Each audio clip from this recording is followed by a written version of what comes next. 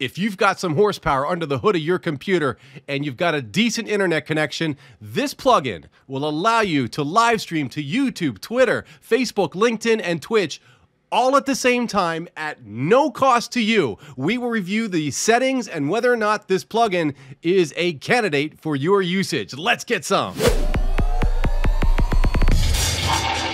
Electrify your online presence with live streaming. If you have a Ryzen 5, 7, 9, or the Threadripper, you're good to go. If you have an i5, a Intel i7, or i9, again, you are solid. But if you have an older CPU, like a 3 or below for both Ryzen and Intel, you could run into some potential issues. It's going to require more testing. I'm simply drawing a line in the sand here just to give you a benchmark to see where you are in regards to what I think would give you trouble with this plugin. So if you have an older CPU, you could make adjustments to resolution, frame rate, and ultimately the bit rate to connect the dots and make this thing work for you. So if you have an older chip, it's going to take a little bit more extra adjustment and experimentation to make it work for you. What is bit rate? It's really nothing super confusing. It's just the amount of data being sent down a wire over time. It's measured in kilobits per second, okay? Let's pretend that you are connecting to Twitch, YouTube, and Facebook, and each one of them require 10,000 kilobits per second.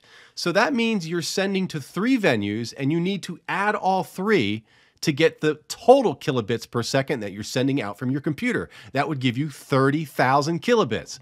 That means that you need 60,000 kilobits to send 30. And the reason why is you need a ceiling to handle the variable output. So in other words, when you're sending kilobits down the wire, it's a variable. It's kind of like a hose where the water comes out in spurts. Sometimes it blasts out of the hose. Sometimes it drips out of the hose.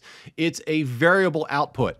And so in order to accommodate that variable, you need to have a ceiling. So if you're at 30,000 kilobytes as a requirement, you need 60 to handle it safely. So conduct a speed test and discern whether or not you have enough upload kilobytes per second to handle the requirements for the 3 venues. Now, luckily, they don't all require 10,000 kilobytes, thank God.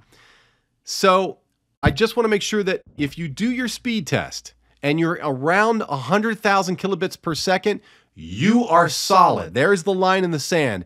If you do your speed test and you're coming in at 30, 40, 50, 60 kilobits per second, that could be an issue. And again, you're going to have to circle the wagons and make adjustments to video resolution and frame rate to accommodate the lesser speeds or the lesser upload kilobits per second so that you're still safe and you still have the ceiling to accommodate the required bit rates. Okay, let's install the Multiple RTMP Outputs plugin for OBS Studio. Link is in the description. When you get here, you'll see a go to download button in the upper right hand corner. Click it. Takes you to GitHub. Here we have an exe file. We got a zip file and a PKG, I guess for Mac users, which is good news. I'm going to click and download the .exe file to my downloads folder. Oh, we got a generic MLPUA detected in my C drive.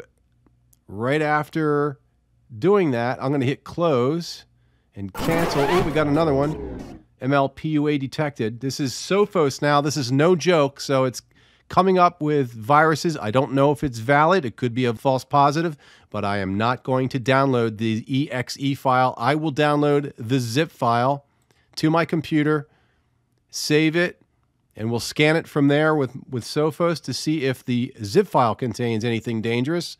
Let's get in there right away. Here we go. I will scan it, and I'll tell you what's going on. Here we go. Scan with Sophos Home. Coast is clear. Okay, so there may be something going on with the exe file. I don't recommend that you download the exe for fear that there could be a virus in there. Just want to let you know, just an FYI. Okay, upon downloading the zip file, expand it. In this case, the folder is named OBS-multi-RTMP-portable. Open up that folder. You should have a data and an OBS-plugins folder. Copy those 2 folders, go into your program file folder, and then look for OBS-Studio and paste it right in there. You may have to have admin permissions to copy it. Just hit continue and you're done. Now, when restarting OBS, you should see a dock named Multiple Output placed somewhere inside your OBS. You may adjust it. If you don't see anything, I'll click X here. If you don't see that dock show up on your interface, go to View, Docks, and Subchoice Multiple Output, and that's what it looks like right there. You should see an Add New Target button that will allow you to do the next step. At first glance, this plugin is pretty exciting because when you click the Add New Target, which is how it's asking for the parameters for each connection to each venue, there is no limit to the amount of venues that you can connect to. I can just keep on clicking Add New Target here and literally have an unlimited amount of connections, which is incredible.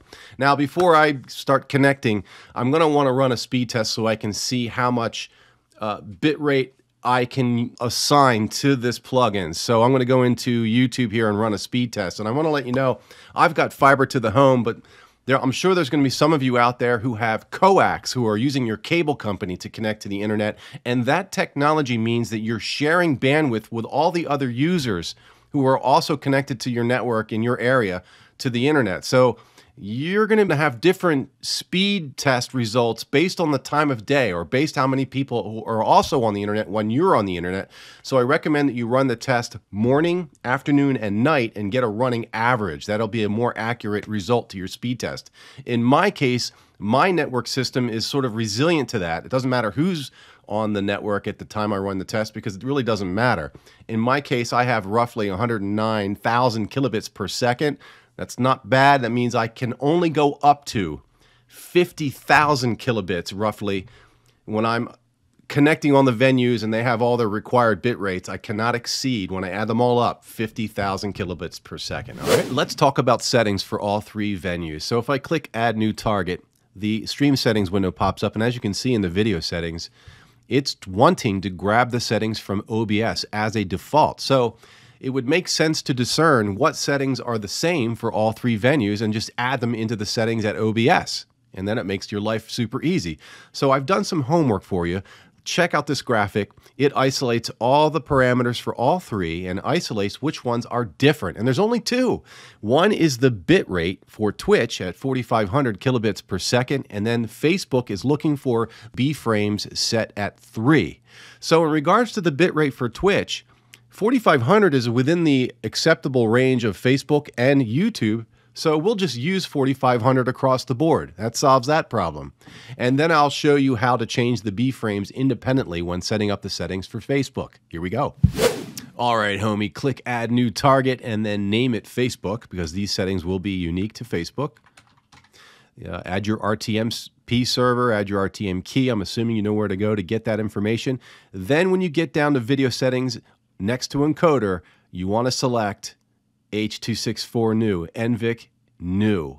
That's assuming you have a 10 series or higher card. As soon as you do that, you get this message at the bottom. It's like, whoop, whoop, whoop. Worry, worry. Standalone encoder calls for more CPU power.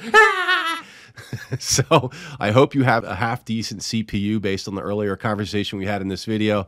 Just be aware that when you select unique settings for each venue, your CPU will be taxed a little bit extra. The bit rate, as discussed, was 4,500. Keyframes is 2. I didn't put this in the graphic, by the way. I believe keyframes is the same for all venues. Keyframes every 2 seconds. And then, of course, B-frames for Facebook is unique at 3. Now let's move on to the settings for all the venues in OBS. So we'll dig into that next real quick. Okay, let's go into OBS settings by clicking the button in the lower right-hand corner. We will select video, and as you can see, my base canvas resolution, which is the resolution I see on my end on my computer, is set to 1080p. The output scaled resolution is the same size. In other words, when the video is being sent out from my computer, I'm not changing the size because I don't want to tax my system more than I need to. So what I see and what I send is the same size. The frames per second, of course, is set to 30. And if we go into output, make sure that I'm in the advanced output mode. I want to make sure I select NVIC new, right? Because I got a 10 series card or higher. My rate control is CBR. My bit rate is 4,500 kilobits per second. Keyframe interval set to 2. Currently I have my preset set to max quality. This is where a little bit of an experimentation should occur for you. But being that my system's pretty good, I keep it at max quality, profile set to high. I checked off psycho-visual tuning, but I'm going to uncheck that because some of the venues use it, some of them don't. I just want to keep it simple and uncheck it. And the max B-frames is set to 2. I'll hit apply and OK, and I'm good. Now, I've heard one thing that pops up from time to time. Out there, people are complaining that when they shut down OBS, all the settings that they've set up in their targets here get lost. So before you shut down OBS, go into each one of your target settings and change the name. So I'm just going to put SEF here. Hit OK. And I'll just type YouTube here. Hit OK. So basically what that does is it resaves the settings. If you shut down OBS without doing that, you may lose the settings based on what I'm reading on the forums, okay? Now, if you're interested, I have a fantastic set of videos that discusses an absolute game-changing plugin called Move Transitions by Exeldro. Click this video right here and it will summarize all kinds of cool functionality like moving sources from scene to scene, moving sources independently with hotkey, and actually applying a music visualizing capability with the plugin as well. It's absolutely incredible. I can't wait to see you over there. Regardless, best wishes to you. Stay strong and keep fighting.